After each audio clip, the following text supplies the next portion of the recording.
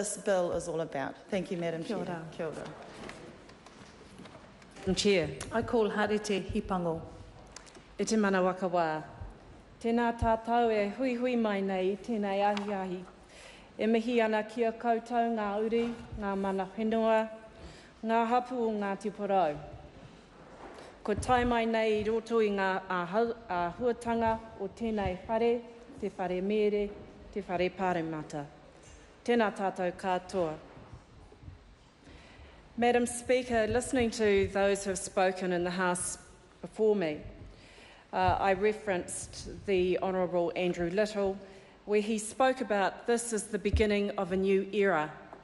May I just take us on a journey back some 14 years, 4 days ago, to the 4th of May 2004.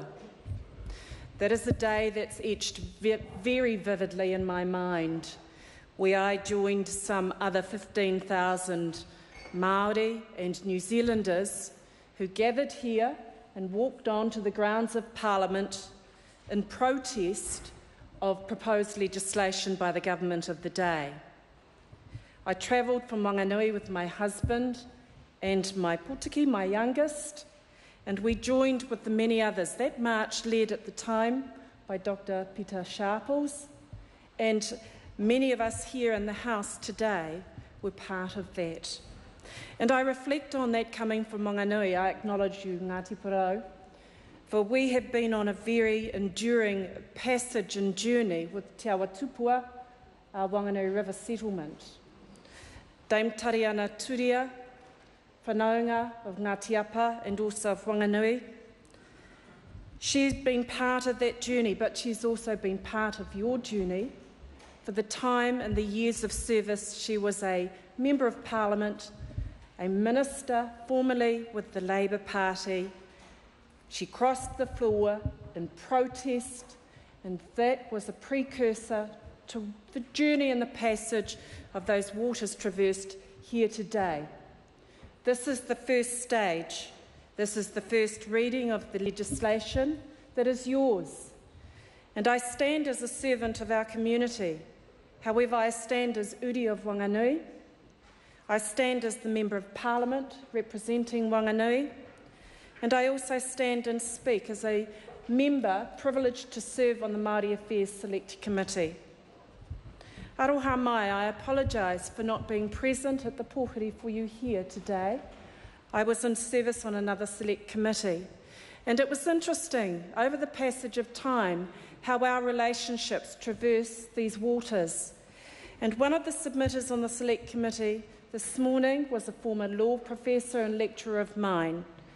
And she exposed my mind and my intellect to the importance of Māori customary rights and interests, as my former Māori land law lecturer, Professor Jane Kelsey. As I look up at you also, I acknowledge all of you, those who have gone before, those of you who are here today, and I hearken and reflect upon the time when I was a younger woman working in the Department of Māori Affairs here in Wellington, under the leadership of Dr. Tamati Reedy and, of course, Dame Iritana Tawhiwhirangi, who were very much mentors and shapers of my thinking and my passage and journey in life. And here I stand today having the privilege of addressing the House in Ngā Uri o Ngāti Porou. Now I turn to speak about the importance and significance of this bill, as you know, because you have carried and borne this. Ngā Rohe Moana o Ngā Hapū o Ngāti Porou Bill number 2 is, I understand, the direct consequence of that I spoke about in terms of a former government's policy which attempted to deny Māori customary rights. The progression of time now sees us where this bill proposed will seek to contribute to the legal expression, protection and recognition of the continued exercise of mana by Ngā Hapū o Ngāti Porou. It has never been in question. You have never questioned it, although there have been attempts in governments of days gone by to remove that right. This bill, once passed into law, will seek to entrench and formalise that under legislation. You know your history. You know your whakapapa. It's not for me to go over that with you. But I stand here very, very privileged to acknowledge you, and also I acknowledge the Honourable Christopher Finlayson, who addressed the House first, and also all of you, as a senior colleague of mine who has been dedicated and committed as the National Party MP and also former Minister in the progression of treaty settlements. I also acknowledge the Honourable Andrew Little. I did not know until the Honourable Christopher Finlayson shared in the House the courage and the fortitude that he took in his stance to stand against his government at that time. And I believe that Dame Tariana Turia was the only one, but I do acknowledge the Minister for that. I look at time and it does pass quickly when we're standing here speaking in the House, but it doesn't when you're waiting all those years to come here to witness and to hear what we have to say. But more importantly, it is about this House listening to you. And as a member who will be presiding with colleagues on the Māori Affairs Select Committee, we will be listening further in examining, but also having perused the bill, in supporting what has been arrived at. I just will traverse very quickly. The history is known, it is on the record, and when we come to the second and the third reading of this bill into law, there will be more detail about the wrongs, but the focus is forward and into the future. And I hark upon the time and the experience working as a younger woman here. I always pondered why there was such a strong presence of Ngāti Porou through our public service and sector.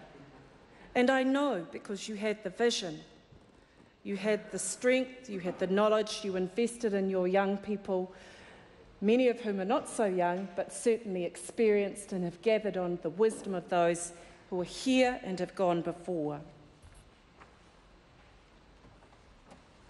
So I look in closing in addressing the House by commending this bill to the next stage of Select Committee and saying that the national-led government under which this bill was moved forward has made great progress completing final and durable settlements of Treaty of Waitangi claims, and your bill is one of those. Your entrenched customary Māori rights will be enforced in this bill. I commend the bill to the House. Just before I call the next member, I do want to commend the member for your speech, but I do need to remind you to address the chair and the use of addressing the gallery. It's fine, you can sit. And I know that in further speeches that you will make better attempts to do so, but thank you very much. I call Kiri Tapu Allen. I understand this is a split call. You have 5 minutes. E te mā ngai, e tika ana